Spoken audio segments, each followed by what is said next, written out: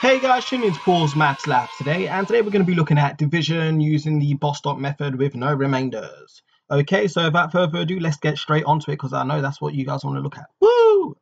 Okay, now don't be scared, guys, when doing division. It really isn't that bad. It really isn't that hard.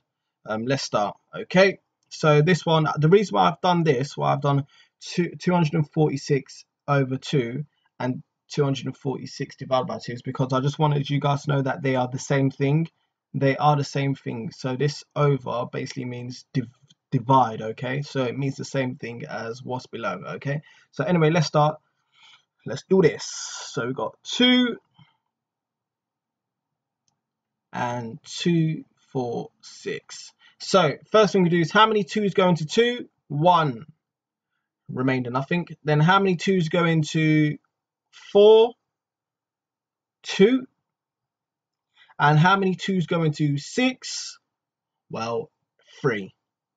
Okay, remainder nothing. And that is our answer, okay? 123. Lovely. Now let's jump on to the next one here.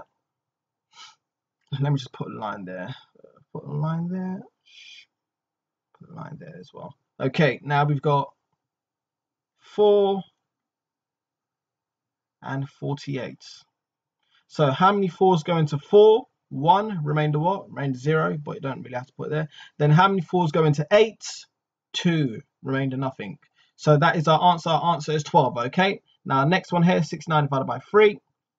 So we've got 3 and we've got 69. How many 3's go into 6? 2. How many 3's go into 9? 3. Remainder nothing. Okay, now let's move on to the last one. So we've got 545 divided by 5. Okay. How many 5's go into 5? 1.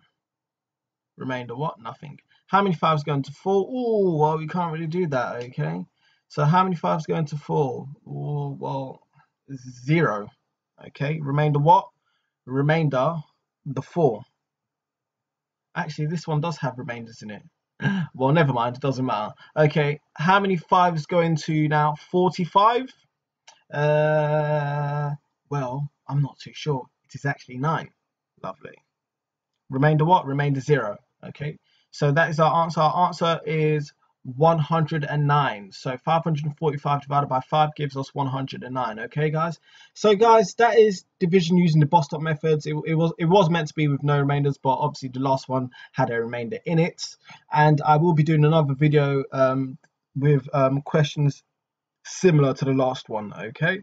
Well, I hope you guys understood that. As you saw, it wasn't too hard. It was pretty much straightforward. Okay. Okay, guys. Well, thank you for tuning to Paul's Maths Labs, and I'll see you guys later.